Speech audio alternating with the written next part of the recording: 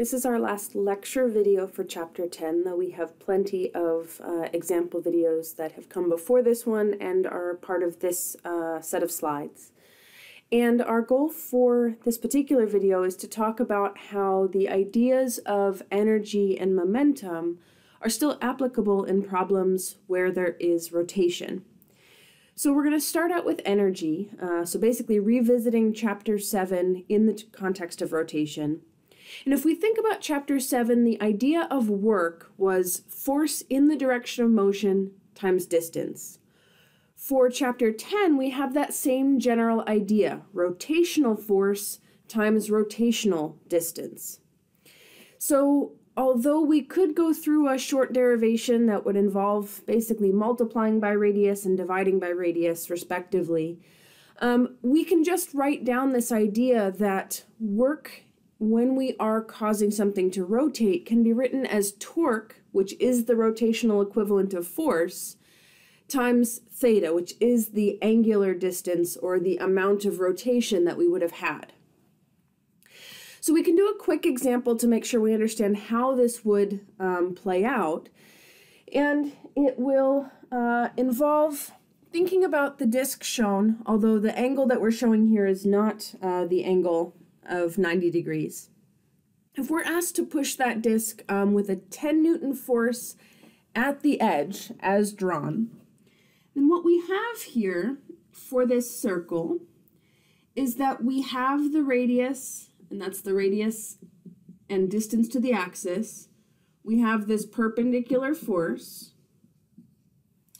And so with these two numbers, we can get torque. So the torque is equal to the perpendicular force times the distance to the axis. This is a Chapter 9 idea that we're still using here. The perpendicular force is 10 newtons.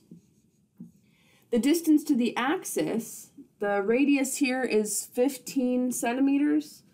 We need to remember that we should turn this into meters just by default, 0.15 meters. So the torque here is 1.5 Newton meters.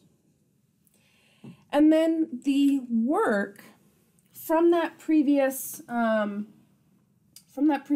slide, we have that work in Chapter 10 is the torque times the angular distance. And so in this case, we have 1.5 Newton meters. Now, theta, 90 degrees, is not the angle that we need to have here. So theta is 90 degrees, but we need 2 pi radians for every 360 degrees. That's pi over 2 radians, something like 1.5. So times pi over 2 radians. And we will get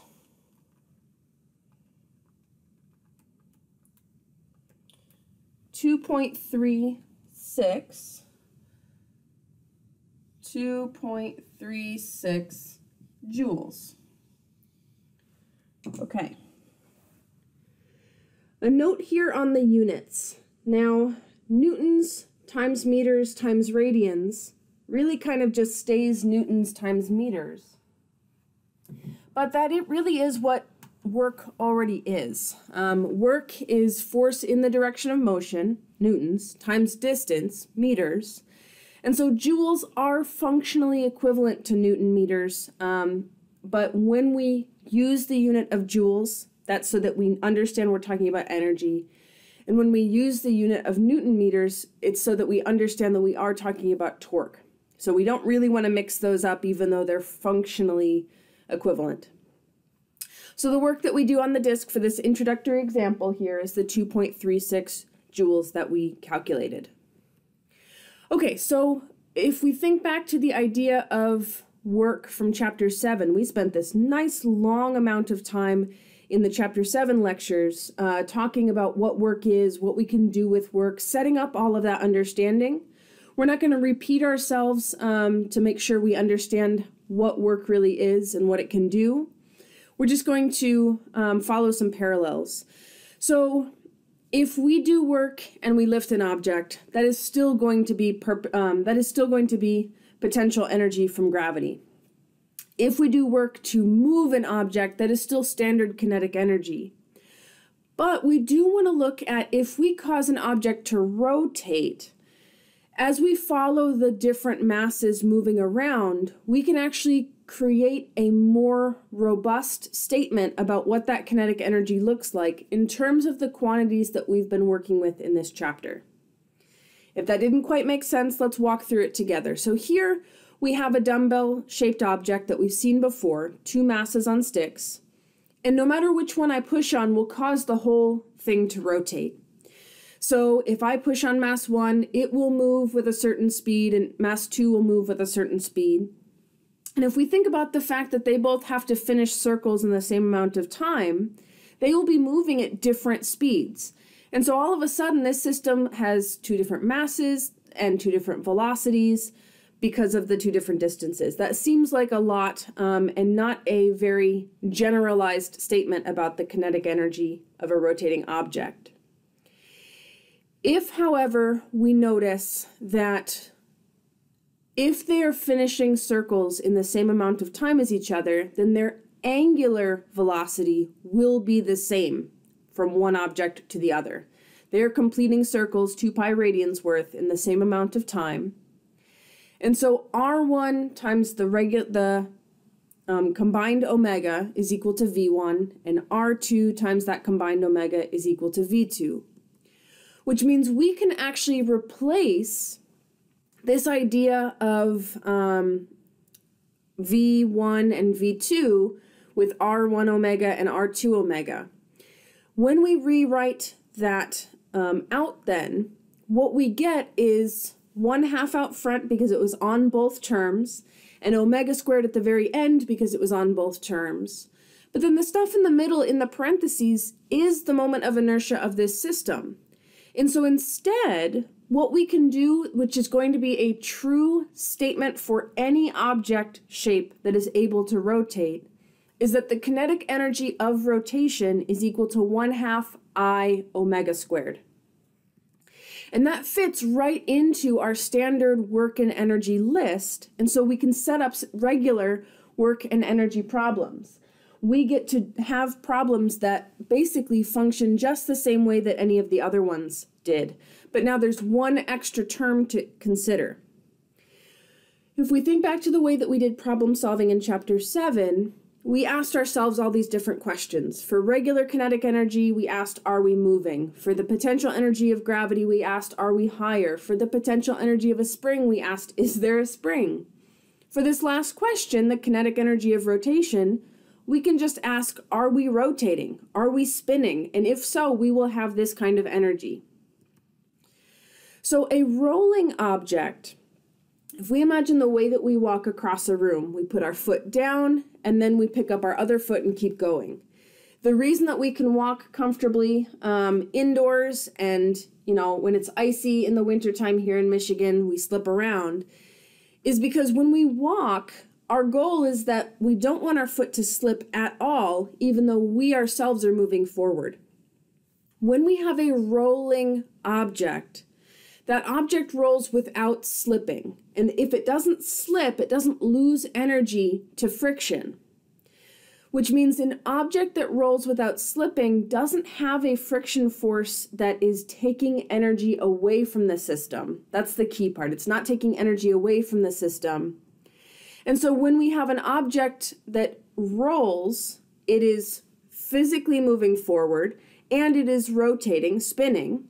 And so we have kinetic energy of the motion forward, 1/2 mv squared, and we have the kinetic energy of the rotation of the spinning, 1/2 I omega squared.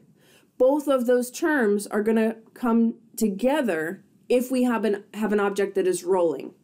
It is possible to have an object that just moves. That was a lot of our chapter 7 problems, were objects that just moved. And it is possible to have an object that is spinning in place, like our grinding wheel problems or turntable problems. But a rolling object will have both terms. Now, I am not going to go through this whole example on the whiteboard. There's other examples that we're going to do, and we don't want to overload ourselves with videos to watch. But if you need to check to see how this works, we've got this quick example, and then we're going to see it happen in fuller, complete energy problems. But if we're asked to find the total kinetic energy of a rolling object, we need to know what shape that object is. So the top of this, we have the kinetic energy is both terms, the moving and the spinning. Then we have to recognize that we have to be clear to ourselves whether we have a hoop or a disc or a ball, because they have different moments of inertia for the same amount of mass. And if we are not slipping, then V, the forward motion, is related to the omega, the spinning motion, by V equals R omega. That idea that rolling objects have V equals R omega still applying is something we talked about back in chapter 6. Okay, so you can go through the full calculation and double check for yourself that you get 3.3 joules of energy. But it's on the slide, and the slide you can always access in the PDF form on Blackboard as well. Okay, so a rolling object has two different types of kinetic energy, and we can just use that idea in our conservation of energy problems. Now, this first one is mostly a concept. If we have an object that we have the mass and radius for, it will actually have a different speed at the bottom of the incline if it is a thin disk or a hoop or a ball. We have to be specific about what object we're looking at, because the moment of inertia I is based on that object shape. One thing that if you're able to at home, what I want you to try to set up is a ramp of any kind, right? You can use a fancy whiteboard to roll things down, any board or book or anything, and then find some objects around your house that are spherical shaped balls or disc shaped, even cylinders that are kind of short, and roll them down the hill. Although objects fall at the same rate, they do not roll down hills at the same rate, because there's energy that is going into spinning the object, and there's energy that is going into moving the object forward.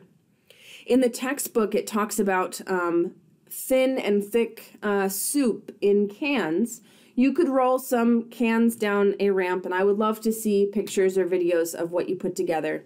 But do actually convince yourself that this changes based on what object we have. In class, I would show us a whole bunch of objects, and we don't have that set up here. I don't have that material with me. But you can do it at home and kind of confirm it for yourself. If we think about the different types of objects, the ones that have the mass more concentrated at their center, more like a disc than a hoop, they will be able to get to the bottom faster because there's less energy that they have to put into rotating themselves. So, something to keep in mind. Okay, so this is going to be a fully worked example that we have a separate video for. It's going to show us that full Chapter 7 problem-solving process with that extra question we have to ask ourselves, are we rotating? And so we'll see how that new term fits into our problem solving using the same kind of setup that we learned back in Chapter 7. This is another example where we have different questions that we say yes and no to for the disk compared to the falling mass. We saw a two-object problem. It was an Atwood machine back in Chapter 7. We're going to see what a two-object problem looks like here in Chapter 10. We go through the same exact process. We ask ourselves yes or no questions, and then we figure it out. So you'll see that example fully worked out in the slides, or in a separate lecture video, as well. And then just to make sure that while we're watching this lecture video, we see what that process looks like, we do have a situation here that we want to talk ourselves through those yes or no questions, just so that we know what that looks like.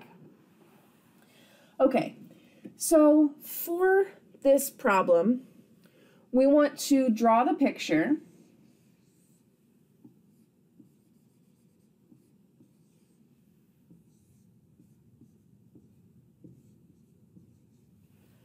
And we want to draw what we mean by before.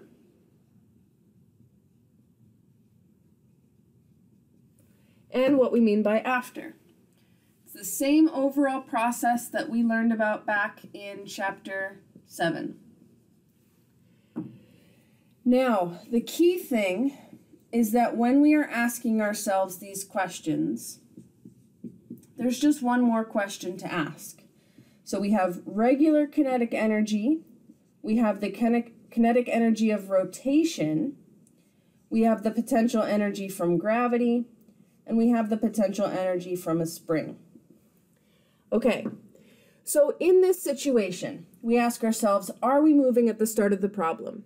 As always, we want to recognize that if we aren't asked to find that initial speed, or we're not given that initial speed, then it means we aren't moving when the problem first starts. We are compressed into that spring, about to launch ourselves forward, but we don't have any initial motion. And since we aren't moving at the beginning of the problem, we also are not rotating at the start of the problem. For gravity, we ask ourselves, are we higher than at other points in the problem? And since we're at the bottom of a hill at the beginning, the answer is no here. And then we ask ourselves, is there a spring? And absolutely there is a spring. And so 1/2 kx squared. For the after situation, we ask ourselves, are we moving? Absolutely. Even in this problem with no numbers, we are asked to find the speed v of the disk at the top of the hill. So 1/2 mv squared. Are we rotating at the end of the problem? Absolutely. We're rolling without slipping during that whole adventure. And so these terms kind of come as a pair. 1/2 I omega squared, where we also have to understand what the I term is going to be. But a lot of students kind of confuse themselves and put in, instead of 1/2 I omega squared, they just put in whatever I is supposed to be there. And we need to make sure that we're not just kind of going through the motions of what we kind of remember from lecture, but we actually understand what we're doing here. This is the kinetic energy term, and we have that type of energy at the end of the problem. We are higher at the end of the problem, but there is no kinetic, or there's no potential energy of a spring at the end of the problem because there's no spring there. So the last thing we ask ourselves, and it's separate from before or after, it is not in the before or after column, we ask if there is work. We're looking for a separate push or pull or friction or air resistance, and because we're rolling without slipping, we lose no energy at all to friction, so there's no work term. So we would set 1/2 kx squared equal to the sum of all three of these terms added together. And so that's what that rest of the slide shows us, is that our energy balance equation ends up one term in our before category and 3 terms in our after category, where the only extra chapter 10 ideas that we need to worry about is that this is a disk, so we need to use 1/2 mr squared instead of a hoop or a ball. And we need to recognize that v and omega are not separate unknowns. We can write one in terms of the other, and that will show up in the other examples that we do, which is why we are just going through the setup in this particular example. Okay, so shifting gears a little bit, but still in this same lecture video. If we think about what we've covered so far in this chapter, we have revisited what the ideas of distance, speed, and acceleration look like in the context of rotation. That was the first lecture video that we had, and that was basically chapters 2 and 3 ideas to understand angular kinematics. We then revisited how forces can cause rotation, and so torque causes angular acceleration when forces cause regular acceleration.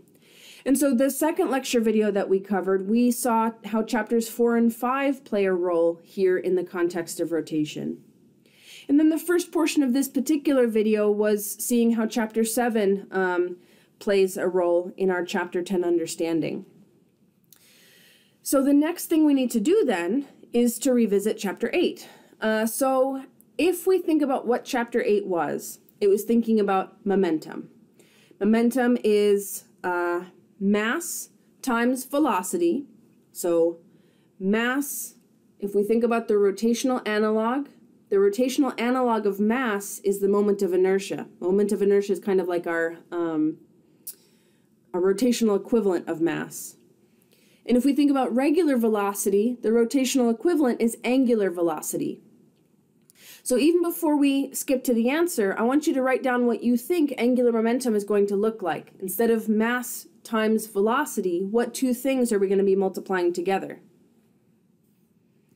All right, now hopefully we said I times omega, because I, the moment of inertia, is kind of our rotational mass.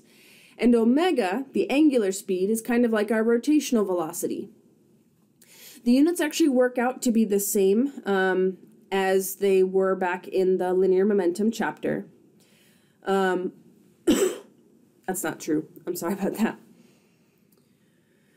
So the units are a little different than they were back in the momentum chapter. We have kilograms times meters squared per second. You don't really have to memorize that, but if we think about what goes into moment of inertia and what goes into angular speed, then that's what the units work out to be. There's no fancy name for that. In the same way, there wasn't really a fancy name for the linear momentum units. It's also worth noting that angular momentum uses the capital letter L. That's just what physics uses for angular momentum. And so we will see that in the textbook and in other resources, and we just want to make sure we recognize what it's trying to tell us. The other thing that we had back in Chapter 8 was that we could change an object's momentum by pushing or pulling on it. That the net force times the elapsed time was this idea of impulse, but that caused a change in angular momentum. So again, we can think about our rotational analogs. Instead of force, the rotational equivalent of force is torque. Time stays time. And so a torque times the elapsed time creates a change in angular momentum. So we have the same overall structure of the idea from Chapter 8, but now we're using the rotational analogs. So torque instead of force, moment of inertia I instead of mass, and angular velocity omega instead of regular velocity. The other interesting thing though in Chapter 10 here is that we can have the moment of inertia be different at the end of the problem compared to the start. In Chapter 8, we really did not have the mass changing beyond our short discussion of rockets as a concept. But it's very easy to have the moment of inertia of an object change in a problem if that object simply changes its shape or overall size. There's a cliff divers video that will be in the playlist. It's also, the bold words here are a clickable link in the posted slides. And so that gives us a sense of how we can change our moment of inertia. If there is no net external torque on the system, if nobody is causing rotation by pushing or pulling on a system, we can still think about how the angular momentum, I times omega, changes from the beginning to the end of the problem. We call this equation and the situations that we can use it for the conservation of angular momentum. Back in Chapter 8, the only time that we really cared about the conservation of momentum was with collisions. Here in Chapter 10, because an object can change its shape during a problem, we can actually have a lot of different situations where there's no collision at all that is able to conserve angular momentum. Figure skaters are a really common example of this. Again, there will be a video in the playlist as well as a clickable link here, the bolded words in the posted slides. It's one of the most common examples that there is. In addition, if you have a spinny chair at your home or apartment, you can spin around in it with your arms fully outstretched. And then if you bring your arms inwards, you spin faster. That is actually visibly feeling this conservation of angular momentum idea. By bringing in your arms in your spinny chair, or a figure skater's arms while skating, you lower your moment of inertia, which allows you to increase your angular velocity without anybody applying an external torque on you. So kind of a cool idea. So this is going to have a fully worked example to see how these ideas play out in chapter 10. So we will have somebody who walks towards the center of a merry-go-round, and although the 2 links in the bottom right of this slide aren't in the playlist, you're welcome to click on them and explore those in the posted slides as well. So we will see how conservation of angular momentum can be used in problem solving, and we'll look at the rotational kinetic energy and talk about that in the example video for this one. The last couple of ideas that I want us to think about. So first of all, if an isolated system is not rotating, so imagine some object that isn't moving, isn't rotating. An isolated system means nobody's going to push on it. There's not going to be this external torque. Does it mean that that object can never rotate? So I want you to pause the video and think about it, or at the very least, just think about an object that might be able to start rotating without anybody pushing or pulling on it, or pushing or pulling itself on anything. And 2 of the best examples that we can think about are astronauts, because that's always something kind of cool to watch. And you can click this link if you're interested. It won't be in the playlist, but you can certainly check it out in the posted slides, where in the International Space Station or Space Lab or anywhere where we had astronauts that had space to move around, you can actually see rotation. If you swing your arms in one direction, your body rotates in the other direction. I don't know about you, but I have never been to space. But we can actually have a different situation that you may have experienced. Anytime that you've ever done somersaults in a swimming pool underwater, so you swing your arms in one direction and your body rotates in the other direction, it's going through this same phenomenon. Your arms have angular momentum in one sense, clockwise or counterclockwise, and your body has angular momentum in the opposite sense, counterclockwise or clockwise. So kind of a cool idea. You can look up somersault records, like underwater somersault records on the internet too, to see this in action. Okay, so last 2 slides. One thing we want to make clear is that there is additional stuff in this chapter that we just don't have time for in our semester. Not only because we're online instead of on campus, but because we don't normally get to do these last couple of topics in great detail. Angular momentum is absolutely conserved in collisions, and our book goes into details of what that looks like, has example problems that can be done, and it's possible for us to do those with our toolkit. We just don't have the time to practice them to the level we would want if we're then going to ask about them on a quiz or an exam.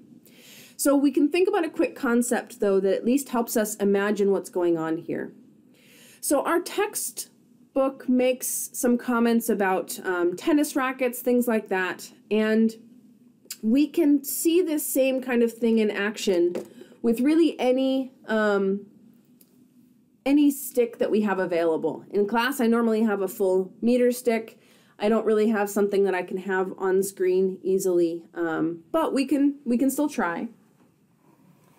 So I've got this pen here, okay? The center of mass is roughly at the center of the pen. And if I hit the pen with my hand on the top half while letting go, because I'm just going to let go as I hit it, what should happen if I hit it at the top? So pause the video if you need to think through it. But hopefully what we think is that it's going to rotate. And if I hit it, if I hit it on top, then it rotates in one direction. And if I hit it on the bottom, should it rotate in the same direction or the opposite direction? So think about that. If I hit it on the top, it rotated this way. What should happen if I hit it on the bottom? Okay. We see it rotate the opposite direction.